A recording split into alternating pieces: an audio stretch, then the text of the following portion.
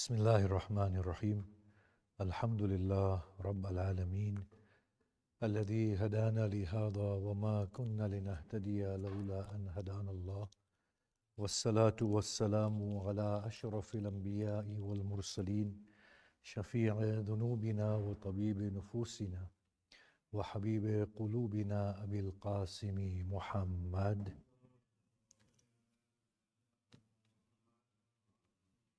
وآله الطيبين الطاهرين المعصومين المظلومين وأصحابه المنتجبين ومن تبعهم بإحسان إلى قيام يوم الدين.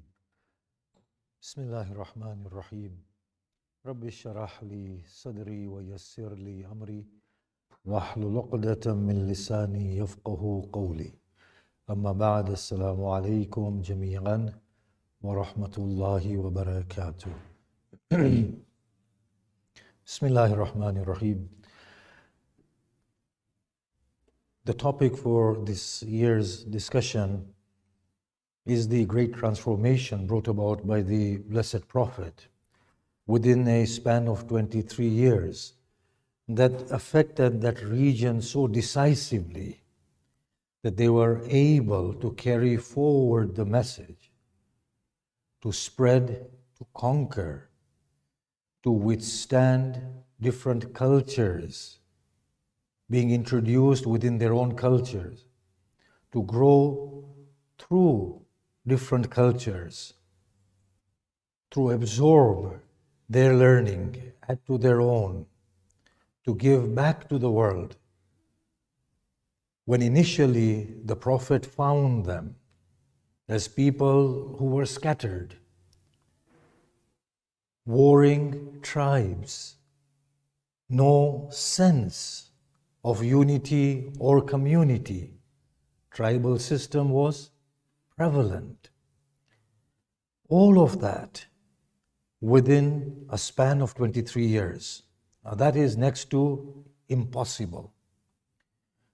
Whereas when we see the previous prophets and their attempts, either we see a state of defeat within the prophet, like Nabi Nuh, Hud and Saleh, the very early prophet, like Abraham, who had to flee from region to region.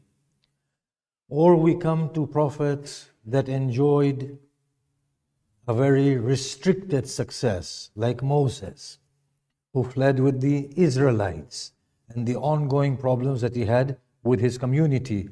But the host community of the Pharaoh were destroyed in their hundreds of thousands. Or with Jesus, who came to reform and to realign the Israelites with the central message that Moses had left them with. He again met with failure by the apparent standards. And then his followers carved out another identity for themselves and then spread subsequently to that. But this Prophet Muhammad sallallahu alaihi wasallam comes from level 0. He does not have the community that Moses has, nor the head start that Jesus has by taking birth within a cradle that allows him to speak. He does not have the aid of miracles, not the miracles that we can verify anyway. To possibly the worst of people on the face of the earth at that point, yet, as we will clarify, they were the best of people that ensured his success. Where Jesus and others could not succeed, Prophet Muhammad did. There was a reason for it. All of that within a span of 23 years. Now, you may say that in itself is unbelievable. But what is really unbelievable about the message of Prophet Muhammad is that he did not propagate only his message. Simultaneously, he propagated a broader message. What do I mean by that? Neither did he give the identity of Islam and Muslim to his band of followers. Beyond that, he carved an identity that allowed for all other faith persuasions belonging to Abraham to be united with them and be one community and ummah with him. So he carves out two levels of identity, one for the strict formal Muslim and one for the broader Muslim, and he succeeds within 23 years.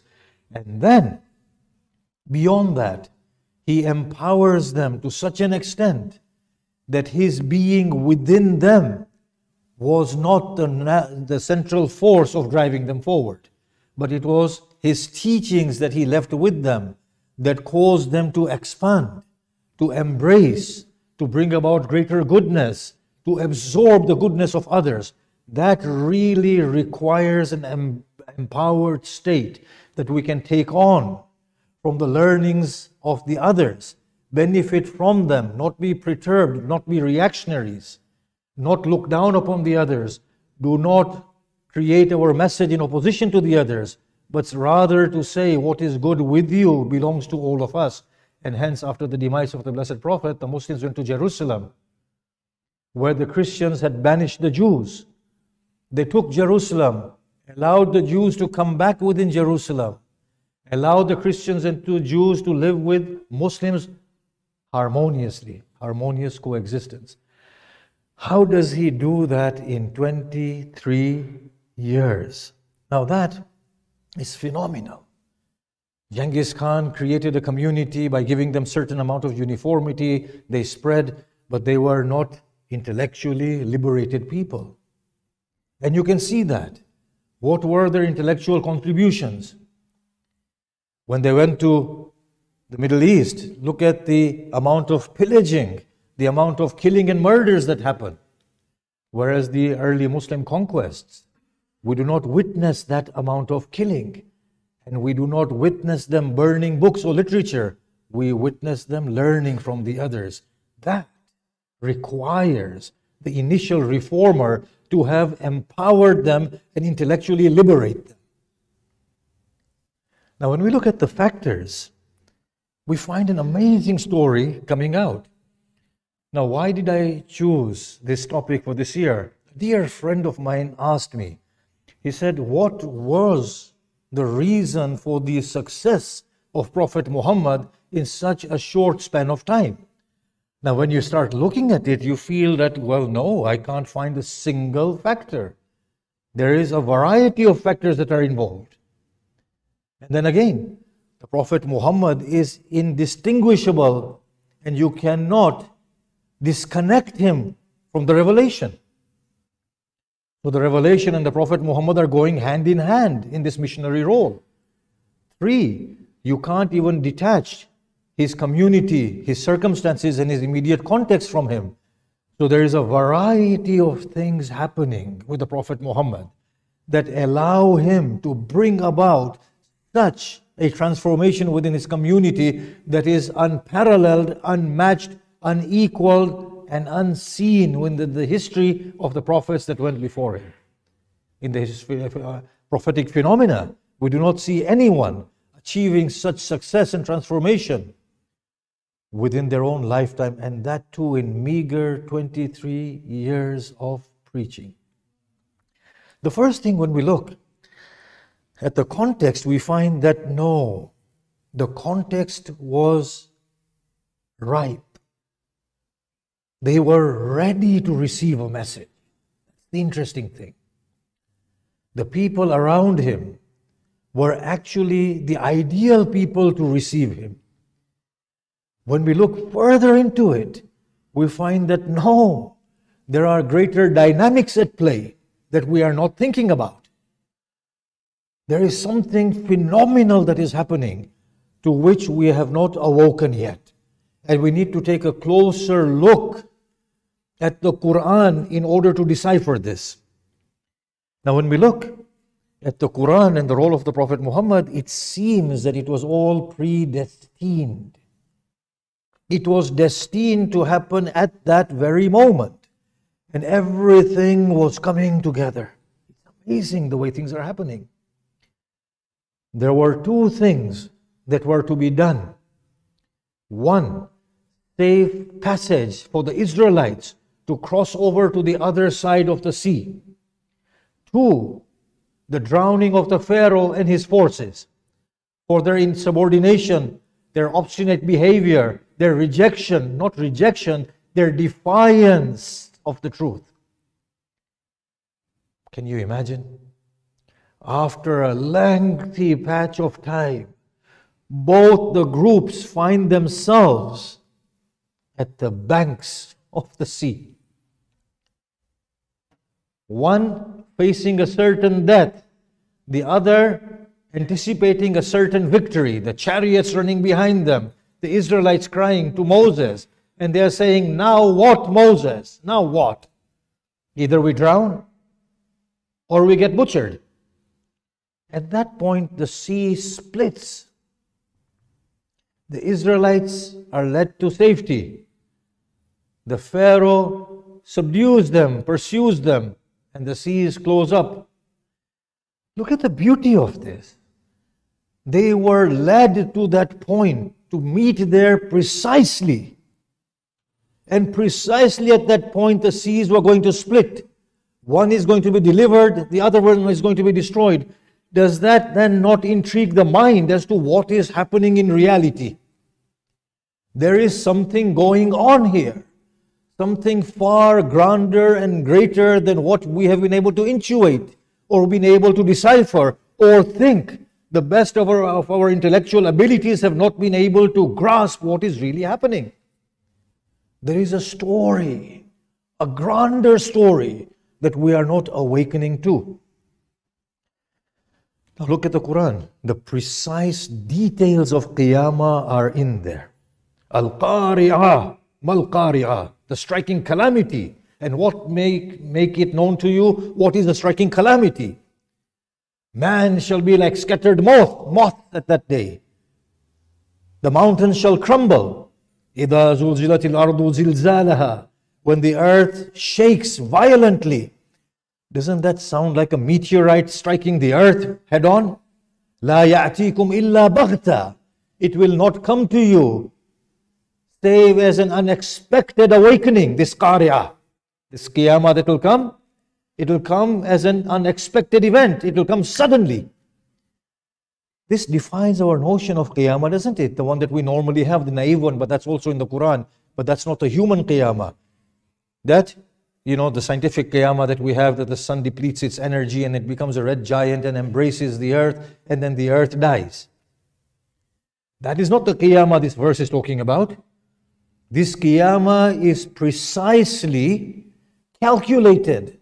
The human qiyamah on the face of this earth. Al-Qari'ah, Mal-Qari'ah. إِذَا زُلْزِلَتِ الْأَرْضُ زِلْزَالَهَا وَحُمِّلَتِ الْأَرْضُ وَالْجِبَالُ وَالدَّكَّةَ دَكَّةً وَاحِدًا.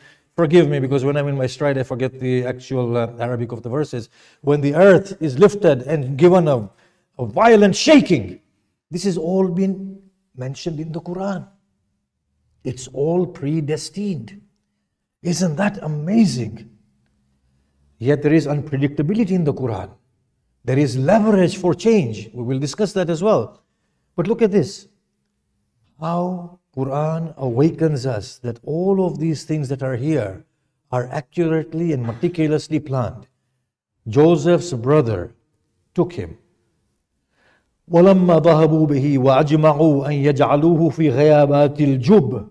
When they gathered and they concluded that they will cast him within the depths of the earth. وَأَوْحَيْنَا إِلَيْهِ. We reveal to Joseph at that point, لَتُنَبِّئَنَّهُمْ بِأَمْرِهِمْ هَذَا وَهُمْ لَا يَشْعُرُونَ. There shall come a time when you shall inform them of this deed of theirs, and they shall not be aware. Read Surah Yusuf. Joseph says to them, do you not remember what you did to his brother previously? They say, Anta Yusuf, are you Joseph? He recognized them, they did not recognize him. He said, Ana Yusuf, I am Joseph.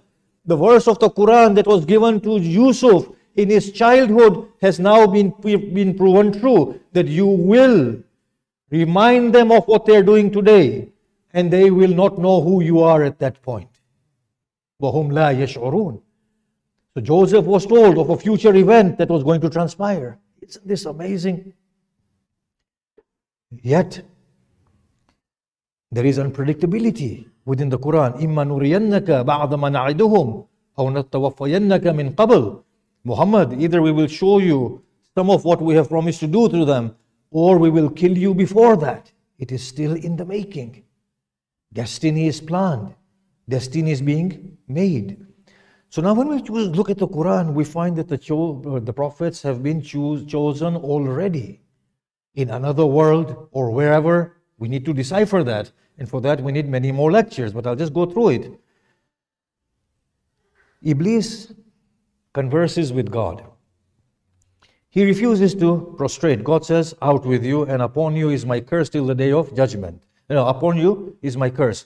Now look at what Iblis says. قَالَ رَبِّي فَأَنظِرْنِي إِلَى يَوْمِ يُبْعَثُونَ. O Lord, then spare me till the day in which they are going to be raised. So Iblis already has this foreknowledge that they, Adam and his progeny, will be raised on the day of Qiyamah. He already has that foreknowledge. God says, you will be spared till an appointed time. Then what does he say? قَالَ فَبِعِزَّتِكَ.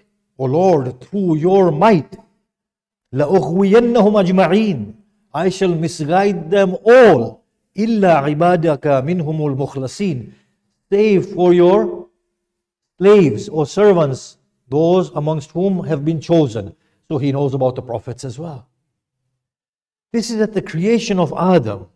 Refusal to bow down to Adam, Iblis has all this knowledge that there will be prophets amongst them. But Adam was chosen to live inside the garden, Iblis. He was never meant to come to the earth. But Iblis seems to know that Adam is going to come to the earth. There will be prophets. The prophets was not an afterthought as we have imagined. Look at the verse of Surah Baqarah. قُلْ نَهْبِتُوا مِنْهَا جَمِيعًا. Descend from it all together when Adam ate from the forbidden tree. فَإِمَّا يَأْتِيَنَّكُمْ مِنِّي هُدًى فَمَنْ تَبِعَ هُدَايَ فَلَا خَوْفٌ عَلَيْهِمْ وَلَا هُمْ يَحْزَنُونَ. All together descend, and whenever guidance comes to you from me, then he whosoever follows my guidance, no fear shall come upon them, nor shall they grieve. This verse is revealed at Adam eating the fruit after Iblis misguides him. But Iblis seems to have known this prior to this. Iblis already knows that there will be prophets coming. And this appears to be a subsequent verse. In any case, look at this verse. وَأَوْحَيْنَا إِلَىٰ أُمَّ مُوسَىٰ أَنْ أَرْضَعِيهِ. And we revealed upon the mother of Moses, nurse him. وَإِذَا خِفْتِ عَلَيْهِ فَالْقِيهِ فِي الْيَمِّ وَلَا تَخَافِ وَلَا تَحْزَنِي. And when you are fearful, then place him within the river. Do not be fearful, nor be grieved. إِنَّ لَرَادُوهُ إِلَيْكِ وَجَاعِلُوهُ مِنَ الْمُرْسَلِينَ. We will cause him to return to you, and we will make him amongst the messengers. This is at the birth of Moses. The revelation is telling Musa, we are going to bring him back to you, and we will make him into a messenger. It is already done. It's a done deal. It's destined. Look at the other verse. وَإِذْ قَالَ عِيسَى ابْنُ مَرْيَمْ يَا بَنِي إِسْرَائِيلِ إِنِّي رَسُولُ اللَّهِ إِلَيْكُمْ مُصَدِّقًا لِمَا بَيْنَ يَدَيَّ مِنَ التَّوْرَاةِ وَمُبَشِّرًا بِرَسُولٍ يَأْتِي مِنْ بَعْدِي اسْمُهُ أَحْمَدُ. When Isa, the son of Mary, said to the Israelites, I am a messenger of God. I have come to verify whatever you have of the truth. And I am here to give you the good news of a messenger that will come, who will come after me, and his name is Ahmad. Isn't that amazing? Something else is happening here. These are not coincidences. That suddenly the Prophet Muhammad showed up because the society was so bad and then he did everything he did. No, things are fine-tuned. And that is why they happen so rapidly when the decree of God descends. And then the verse of the Quran, الَّذِينَ يَتَّبِعُونَ الرَّسُولَ النَّبِيَّ الْأُمِّيَ الَّذِي يَجِدُونَهُ مَكْتُوبًا عِنْدَهُمْ فِي التَّوْرَاةِ وَالْإِنْجِيلِ. And the people who follow the Rasul, the Ummi amongst the Ummi, the one they find inscribed and written within the Torah and the Injil. Now I know I'm giving a lot of verses, but these are relevant and necessary. I'll go through another verse. So that means that the Jews and the Christians have read about Prophet Muhammad in Torah and in Injil. It was already destined that he will come at an appointed time. This is the reason why the Jews and the Christians were expecting a messenger to come at that point. In any case, this is a very interesting verse. Not to say that the others aren't. وَإِذْ أَخَذَ اللَّهُ مِيثَاقَ النَّبِيِّينَ لَمَا آتَيْتُكُم مِّن كِتَابٍ وحكمة ثم جاءكم رسول مصدق لما معكم لتؤمنن به ولتنصرنه. And when Allah took the covenant of the prophets, whatever I shall give you of the book and wisdom, and then shall come to you a messenger verifying what is with you, that you will bring faith in him and you will assist him. قال أقررتم. He said, have you taken my pledge on this oath? وَأَخَذْتُمْ عَلَى ذَلِكُمْ إِسْرِي. And do you pledge to it? قَالُوا أَقْرَرْنَا. They said, yes, we agree with this pledge. قَالَ فَاشْهَدُوا وَأَنَا مَعَكُمْ مِنَ الشَّاهِدِينَ. God says, then bear witness, and I too will bear witness. Now, of course, the Muslim Mufassirin will say that the oath was taken from the people of the prophets, but that's not what the verse says. In any case, even if it was taken from the people of the prophets, it's talking about a futuristic event that was already planned. But if you read the verse carefully, it's a pre-worldly oath. It's a pre-worldly oath where all the prophets were gathered and asked, I will give you a book. And when a Rasul comes, and this Rasul is not Prophet Muhammad, but this Rasul is probably Ruhul Quds or Jibraeel, who brings to you what I have given you to verify it, that you will attest to the truth of what you have received at that point, and you will begin to remember all these things. In any case, all of these verses are showing that the prophetic arrival was predestined. Things were meant to happen. Now look at the dua of Nabi Ibrahim. رَبَّنَا وَبَعْثْ فِيهِمْ رَسُولًا مِّنْهُمْ يَتْلُو عَلَيْهِمْ آيَاتِكَ وَيُعَلِّمُهُمُ الْكِتَابَ وَالْحِكْمَةَ وَيُزَكِّيهِمْ. Abraham and Ismail prayed, O Lord, send within them a messenger from them who will recite upon them your signs and teach them of the book and wisdom. In Surah Jum'ah, God responds, هو الذي بعث في الأميين رسولا منهم يتلو عليهم آياته ويزكيهم ويعلمهم الكتاب والحكمة. He is the one who sent within the Ummis a messenger from them who recites upon them his signs, purifies them and teaches them the book and wisdom. So we are seeing that the coming of the Prophet Muhammad was expected. It was something that was destined. And it was destined to happen at a particular time, in a particular region, to a particular people who would be the most ideal people to act as a catalyst to spread and promulgate his message to all four corners of the world. Because the situation was ripe. It was conducive. However, the way of the human beings is a way that is gradual, the human context. It's amazing again the way the Quran is behaving, the truths that it's telling us. No, preach to them. I have preached to them, Lord, kill them now. No, now make an ark. I have made an ark. They are mocking at me, they are laughing at me. Worry not, persevere with your ark. Can you imagine how long it takes to make an ark? An ark that will carry two of every animal. God is great. At one instance he says to the fire, وَقُلْنَا يَا نَارُ كُونِي بَرَدًا وَسَلَامًا عَلَى إِبْرَاهِيمَ. We said to the fire, become cold and safe for Abraham. You just said it, it happened. You are saying in the Quran, إِنَّمَا قَوْلُنَا لِشَيْءٍ إِذَا أَرَدْنَاهُ إِنَّمَا قَوْلُهُ لِشَيْءٍ إِذَا أَرَادَهُ أَنْ يَقُولُ لَهُ كُنْ فَيَكُونَ. He just says, be, and it is. Why put this poor old man through all this strife? Isn't that amazing?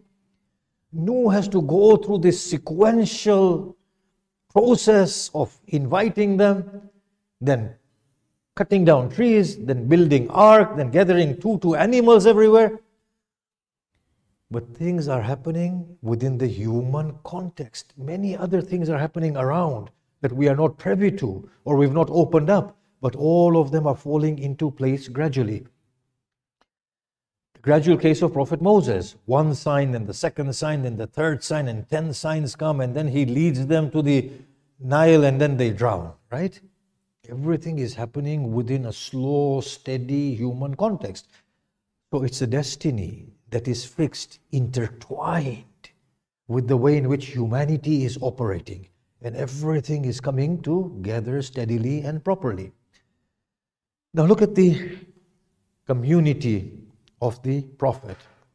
They were on the brink of falling within the pits of hell, as the Quran says, وَاذْكُرُوا نِعْمَةَ اللَّهِ عَلَيْكُمْ. Remember the blessing of God upon you. إِذْ كُنْتُمْ أَعْدَاءً, when you were enemies. فَأَلَّفَ بَيْنَ قُلُوبِكُمْ, and He reconciled within your hearts.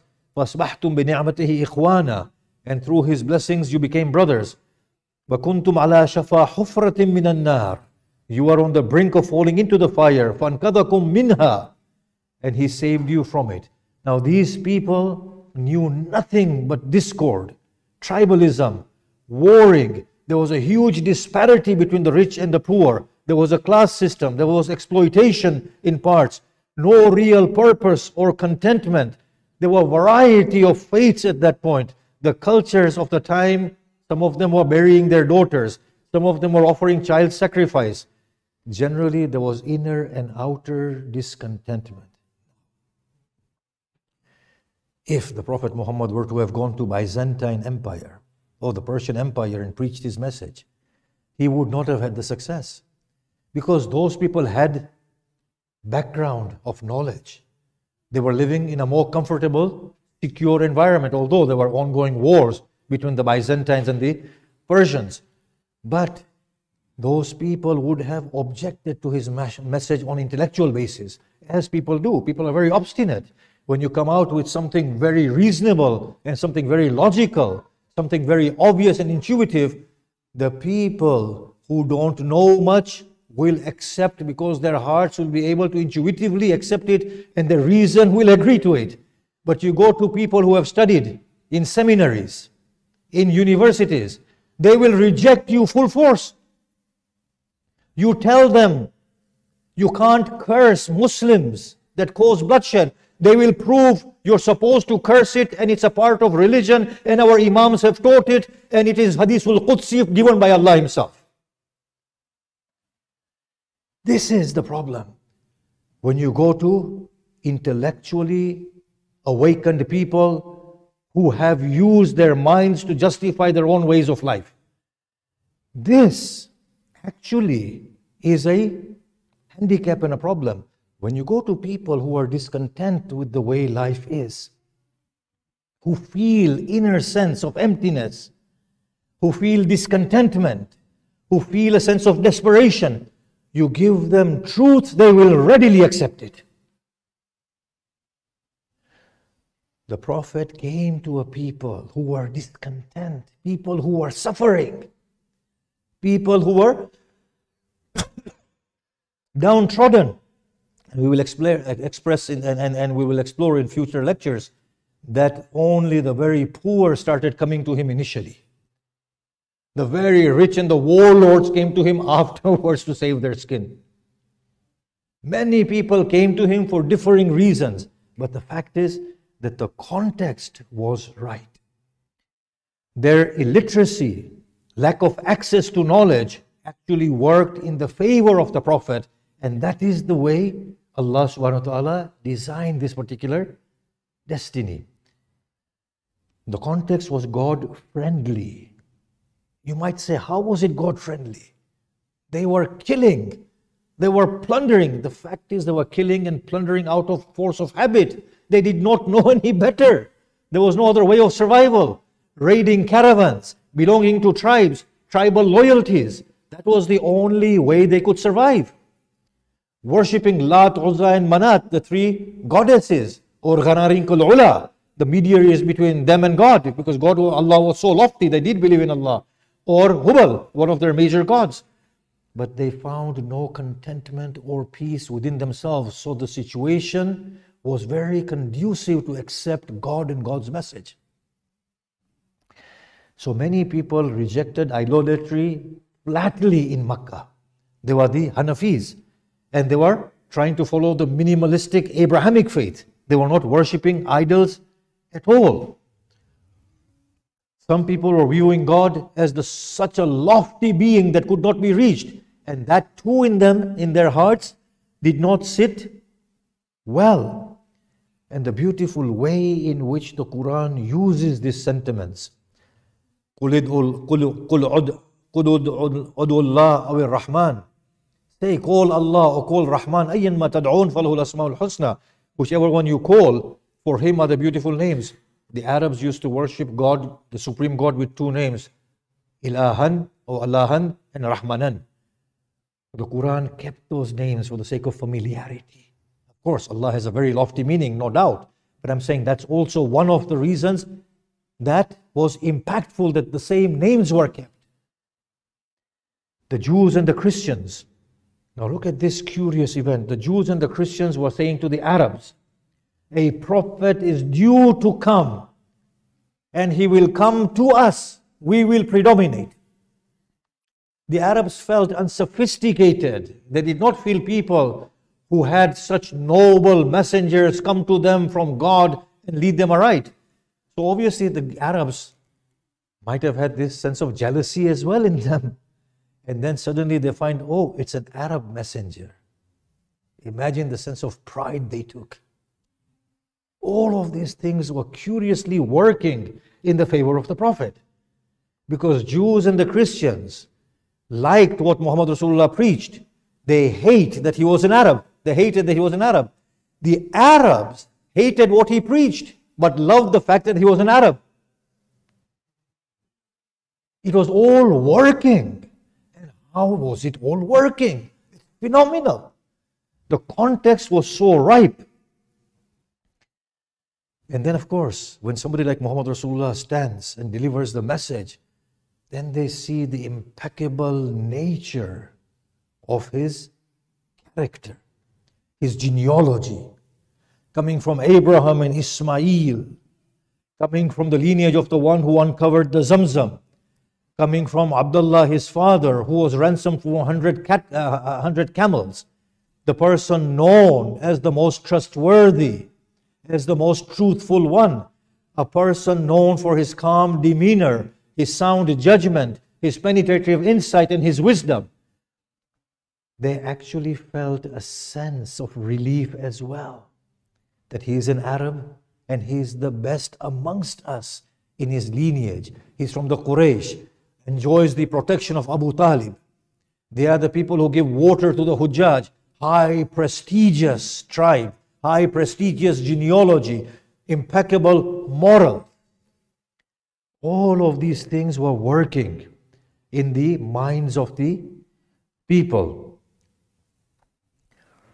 Now, they also saw him as a human prophet. They did not see him as a miraculous phenomena. They actually saw him as a human prophet.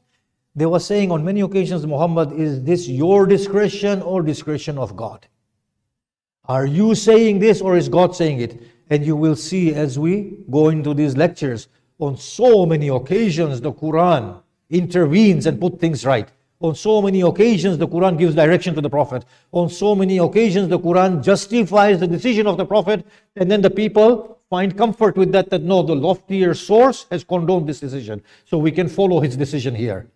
At one point they used to be critical of the Prophet about his decision, and then the Quran will intervene. And then they would say, okay, fine, now God has intervened, so that decision was right.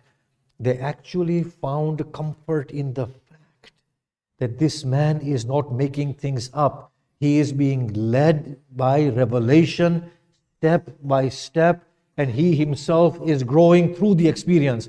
And this is the point I want to make today emphatically, and stop at this. You see, they saw the Prophet. They saw that he is growing with his experiences. He has no special status above us. And of course, you know that verse of the Quran, قُلْ إِنَّمَا أَنَا بَشَرٌ مِثْلُكُمْ.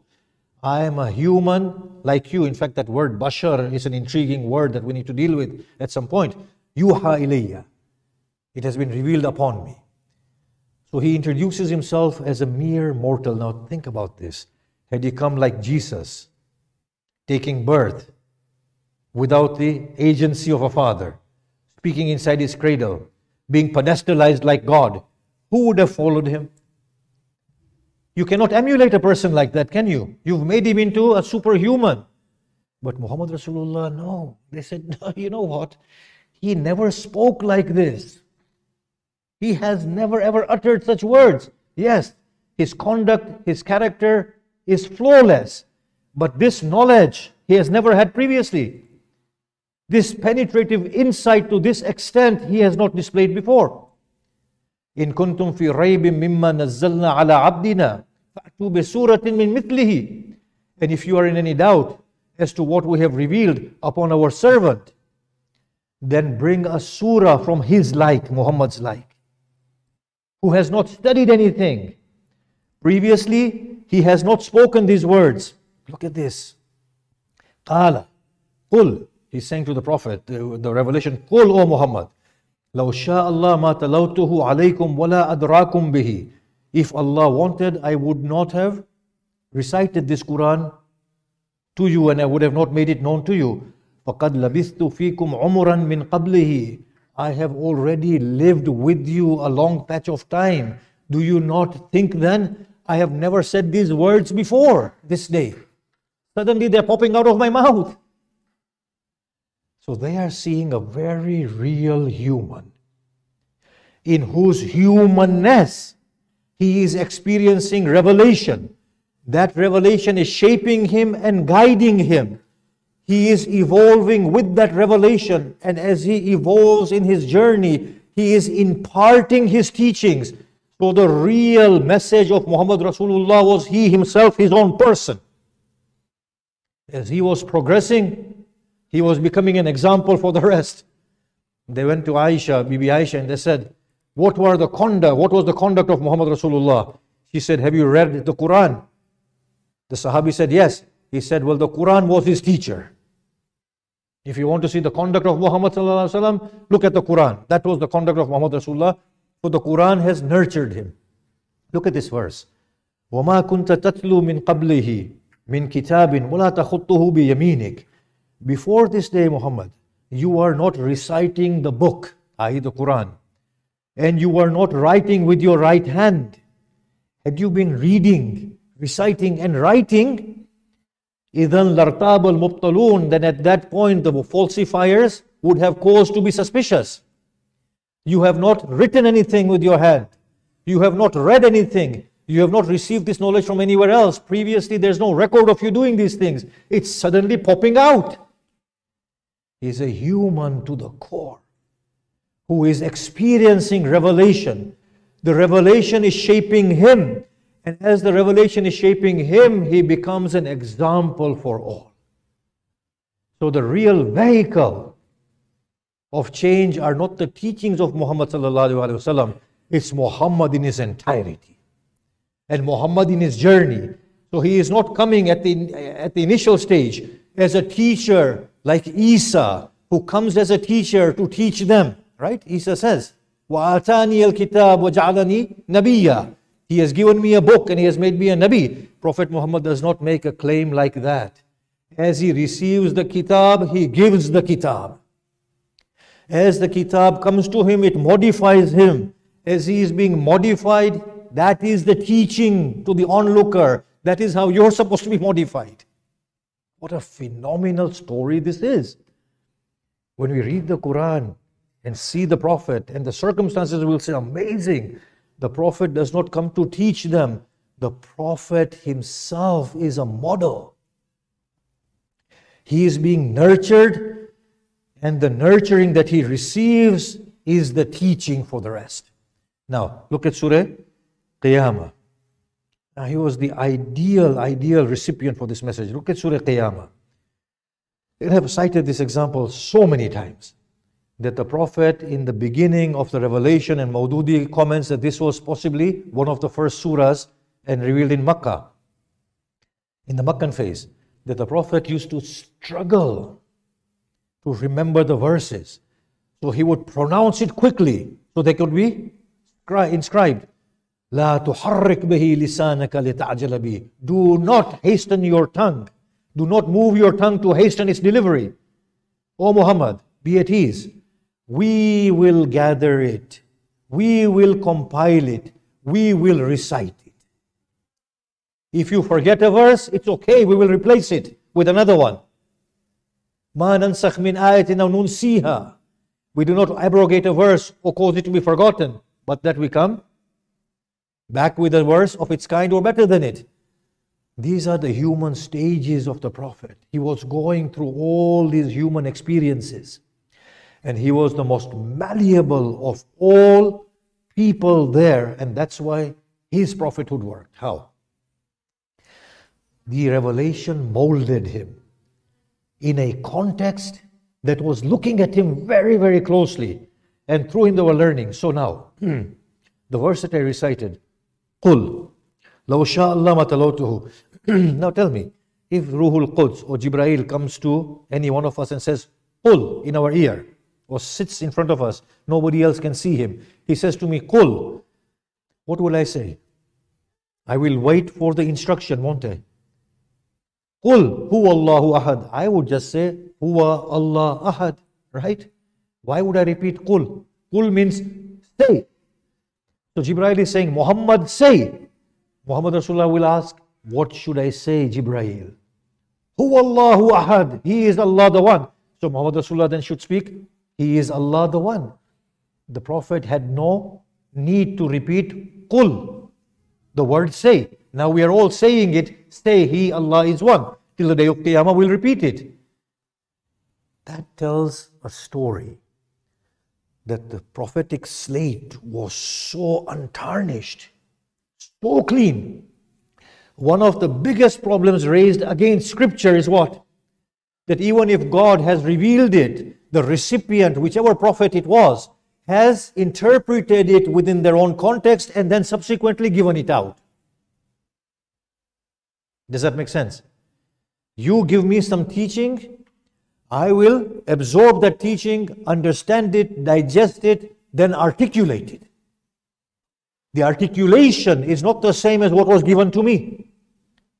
If the same thing that is given to me was given to you, you might interpret it differently. But this medium known as Muhammad Rasulullah was such an untarnished medium. Qul huwa Allah ahad. He says, Qul huwa Allah ahad. He does not say huwa Allah ahad. So he was the most malleable of all the beings around him, and that's why he became the most eligible. Now you will say he was chosen from before. Yes, he was. And he was here as well. And he did not even know he was a human prophet. No, he didn't. He found out afterwards, and he remembered his possibly own status afterwards. But initially he didn't. And we are going to talk about this, the way that he was shaken through the first revelation. The way he was shaken shows that he wasn't aware of who he himself was. But God was. The loftier realms were. Now, the point I want to finish here is that the environment was conducive. This was already decided previously. Everything was coming together at that right time. With the analogy of Moses, as Moses strikes the Nile, the right time, the Nile breaks in two. Israelites cross. The Pharaoh, who is now destined to be destroyed, is destroyed. Everything happens at the right time. The context was ripe for the destiny to converge. These were the people who would accept his message. But how will they accept his message? These are not intellectuals. These are illiterate people. So the only message that can be imparted to them is the living message. A standing, walking, talking message. The message is not what Muhammad Rasulullah is speaking. The being of Muhammad Rasulullah is the message. And you will find that the Quran that is being revealed is actually being revealed by and large on the Prophet, for the Prophet himself and his mind, and the way he understood reality. He was the recipient of the message, and he was the embodiment of it. So the teaching of the Prophet Muhammad initially was his own beautiful being. He was modeled by the Quran, and as he was shaped and modeled, that became the message of Allah subhanahu wa ta'ala to humanity. And we will discover this and explore this further in the next 9 nights. We come to the Shahada of our blessed Imam Hussein, the grandson of the blessed Prophet. When Muawiyah died, there was an agreement that Imam Hassan made with Muawiyah that Imam Hussein had to honor, that he will not appoint his successor after his death. So as long as Muawiyah was alive, the Imams would not revolt against him. And the Imams were noble. If they give their commitment, they would not. Now Yazid has come to the position of a caliph, a khalifa. And Imam Hussein's bay'ah is being sought by Walid, the cousin of Yazid. Now Imam Hussein here is not under any constraint of any pledge. If he were to pledge, he cannot revolt. He had two choices, either to abstain or to revolt. We know he went and revolted, but he creates that space for himself by not giving the pledge of allegiance. So when Walid demands his allegiance, the Imam says, would it not be better in the daylight, in the gathering of the people, you seek the pledge of allegiance and then I give it to you? Walid says, yes, indeed. Now you've heard the story that Marwan says, Walid, extract the pledge of allegiance or put him to death. Otherwise you will not find him again. And Imam Hussein, enraged, raises his voice. The Hashimis walk through at the aid of Imam Hussein, and Walid and Marwan are both shaken at the prospect of death. The next day Marwan meets Imam Hussein and says, look, I advise you to give allegiance to the Caliph. Imam Hussein responds, if Islam has become afflicted by a leader like Yazid, then I bid my farewell to Islam. This was the mindset of Hussein ibn Ali. That this religion that is there right now, with leadership of this sort, is not modeled on what my grandfather had given. And this is what we find in his statement. I do not come out in revolt, if that can be a translation, in order to cause corruption or to oppress. I want to call upon the religion of the Prophet of Allah, exhort to good, forbid evil, and go along the path of my grandfather and my father. But what makes Imam Hussein's message successful is not only his rejection of Yazid or his want to give his life, but the sort of resolve he had and the inner being and the caliber of his inner being and those around him. And I am a firm believer of this, that it was that spirituality of these people, it was that resolve of these people that has given this message endurance and gives it success. After 1,400 years, for us to sit here and to narrate this in itself is no less than a miracle, isn't it? Now look at those around him and you will see what was really happening. Muslim ibn Awsaja, a companion of Imam Hussein, a lover of Imam Hussein, when he fights and he falls from his steed, Imam Hussein and Habib reach him. Habib says to Muslim, even though I know that I am to join you very shortly, is there anything you would like me to do in this short span of time before I meet with you? The description we hear is that Muslim raised his trembling hand and pointed at Imam Hussein. And he said, Ya Habib, O Habib, alayka bihada shakhs ma dumta hayya. Protect this man for as long as you are alive.